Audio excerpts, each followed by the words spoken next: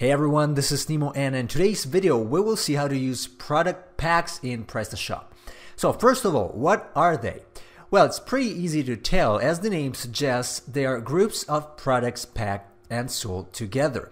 So pretend you sell food. You might want to group a few products together and sell them as a bundle, like I don't know, different bottles of wine.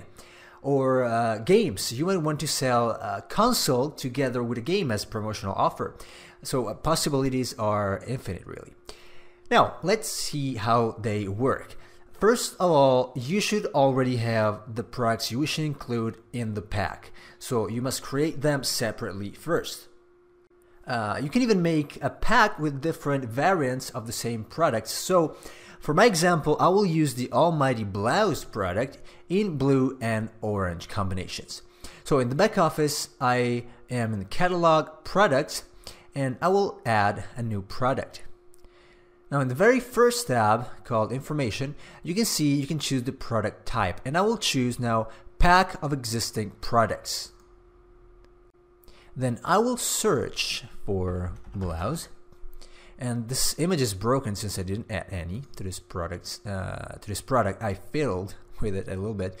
So first I add blouse color blue, 1 unit, add this product, and then blouse again, orange, add. Now please notice that quantities are fixed. So the user will not be able to change quantities for products contained in the pack. This, I know, is a very strict limitation, and most merchants give up using packs because of this, usually in favor of third-party modules. And anyway, if you're okay with it, go ahead and give this product a name. So some kind of blouse pack, let's say, and then a price. So I don't know, 125 euros. Save and stay. Done. Now, how will it work for quantities? Well, if I tap to it, you can see options are different from standard products.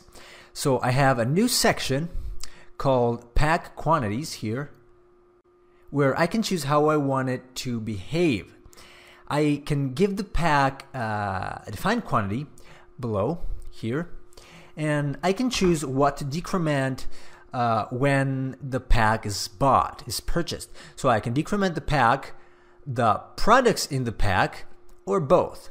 And the default is decrement the pack only. Now I will use the default option, but if you want single products quantities to be decremented, you can choose this option here.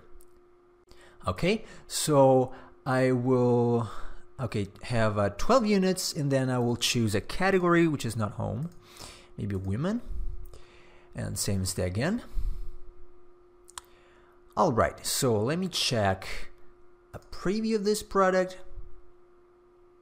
Okay, it has no image, no anything, but you can see the pack content tab popped up at the bottom of the product page, and I realized there are two identical images because I didn't assign a specific image for each combination, but usually they are, so no worries about this.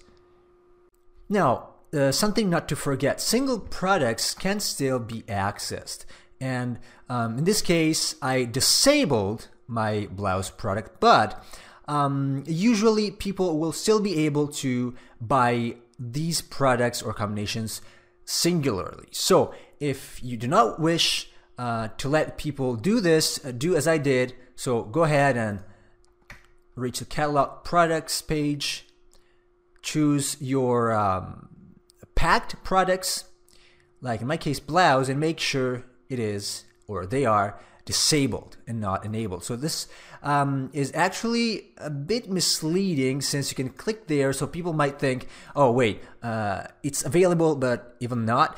What I suggest doing in this case, if you wish to deny this option, so you do not want people to buy single products, you should really think about modifying the template product.tpl inside the theme folder. Maybe this might be a good subject for another tutorial. Okay, this is everything for today's video, and if you're looking for the best hosting for your shop, I recommend checking out a2hosting.com, where you can find the best value packages to host your PrestaShop website. Thanks for watching. I will see you next time.